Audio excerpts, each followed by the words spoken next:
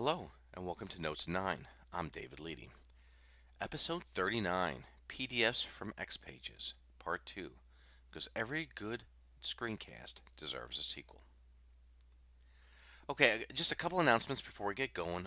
First is the big one, and that's there's going to be a new cheat sheet coming to Lotusphere. Last year, I helped put together a cheat sheet on beginning XPages, which was fairly well received. So this year, we decided to do it again. The theme for this year is XPages and social tools. So it's kind of like a little head start cheat sheet on how to integrate Lotus Live, connections, Twitter, Facebook, Dropbox, things of that nature. This year, I had a little less to do because all the content came from three great IBMers: Dan O'Connor, Nicholas Heidloff, and Phil Rion, and I was basically just the formatter, which quite honestly was more than enough to do. But we all worked together, and it was a good experience to try and produce this cheat sheet, and it will be available at Lotusphere, wherever cheat sheets are found. At the Lowe's Technical Education booth and in a couple sessions and maybe the lab. It will also be available relatively soon on xpagescheatsheet.com. Now that's the domain that I use for the original cheat sheet, and it also has most of the demo database and most of the demos that I use for Notes9 for the shows that I do. So if you haven't seen that site, you might want to check it out. There's also a fake names database if you just want like data to play with, and things like that. So that's going to be there relatively soon. Okay, one quick Notes 9 thing is I've been doing when I started Notes 9, it was obviously 9 minutes or less, and that was basically a YouTube limitation, which is really where it came from, and that's no longer a factor. So a while back, I wanted to do extended shows and to do some longer shows, and I started calling it Notes 9 Extended Edition. Well, with 2012 here, and to try and make things a little easier, I'm going to just drop the Extended Edition name, and we're just going to call it Notes 9, whether it's 9 minutes or 59 minutes. It'll just be Notes 9. Probably no one really cares about that anyway. But it's going to be whatever the length of the show that makes sense is. The shows are still going to be indexed at xpages.tv. I'm going to try and get them all on there relatively soon, and I'm still working to try and create a better website, which is long overdue. Okay, now on with the show. We're going to have Brian Moore come back on, and Brian's been a developer for a long time, and he does this thing that this is kind of unique in that he runs this Yahoo group, which does still exist. So if you want another place to go to try and ask some questions or meet some people with a common interest that may not be as busy as the forum, or maybe a little more accessible, or not, just go over there, and I'm sure he'd love to see you there. There are active posters over on that group, so stop in. Okay, he's going to kind of continue his example from the first show that he did, which was creating PDFs from XPages. So basically, we used an X agent and the iText open source project to basically create a PDF. You can find the original show at xpage.es/create-pdf is a little shortened link. And if you haven't noticed that, we do have our own link shortener, xpage.es. So you can go there and shorten any link you want, and that application is done in XPages by Jeremy Hodge. So that's a fun little site to play with if you want to shorten your links. Okay, now with that being said, I'll hand it over to Brian and the demo.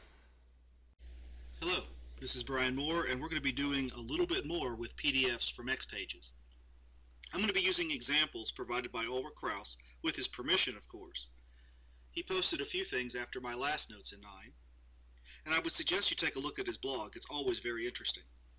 We're also going to put this into an X agent, which is an X page that doesn't get rendered. This will make a little bit more sense when we look at it. Well, let's go ahead and start with the demo.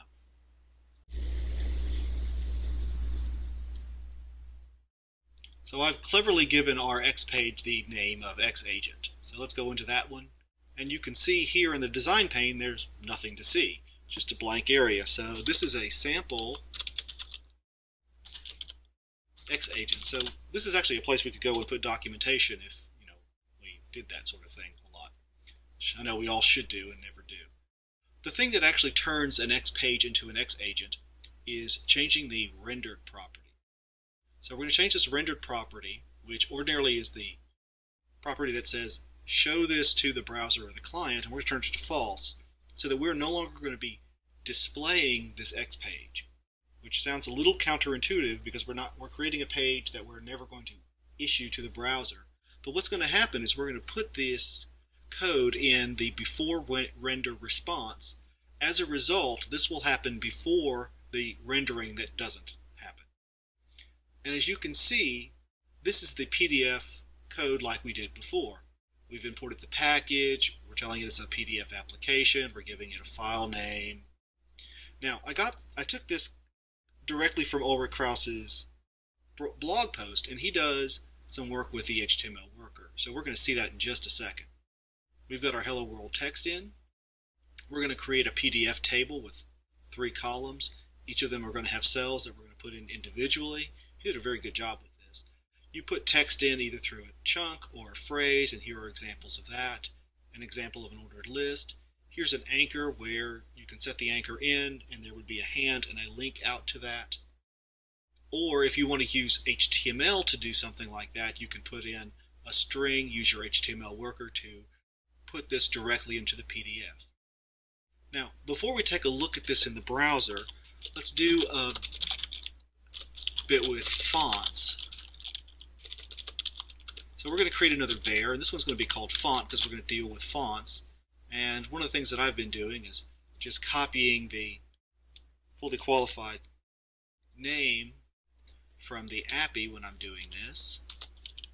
And a font factory is a Java method that does a fair amount of the work behind this. So I'm not going to go into detail on that one, but we're going to get the font called Times Roman, which is a common standard one and is part of the default package. And we're going to put that directly in our PDF. So we're going to do this exactly as we've done before.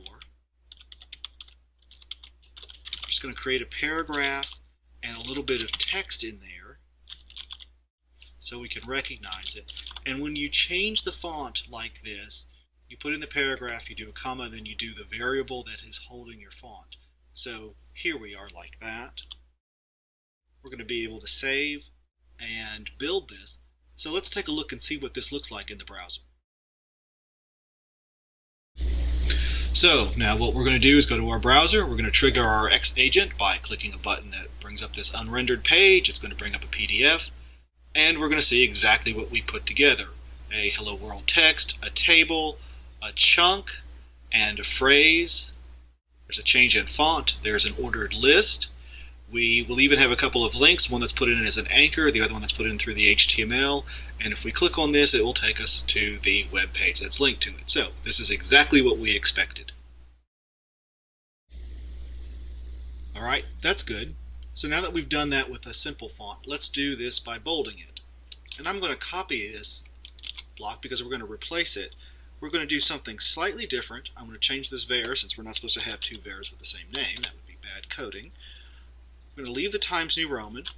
I'm going to give it a point size, and I'm also going to grab this as a bold, which we're going to need to do like this. So this will create a bold font, and we're going to change this to use that bold font.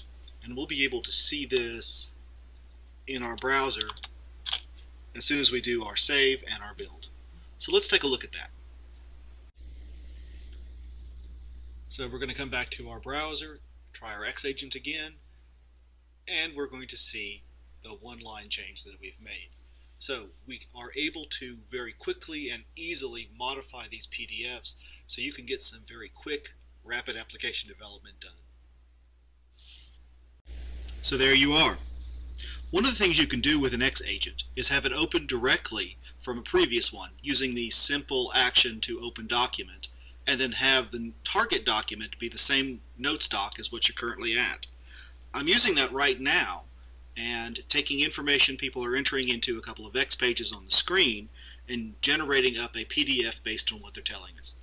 It looks very slick, and it's almost ready to be rolled out. Well, that's it. Thank you. Have a good day, and happy coding.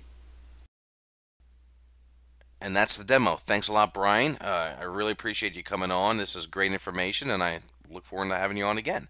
If you have any questions for me, here's my information, and I thank you for your time.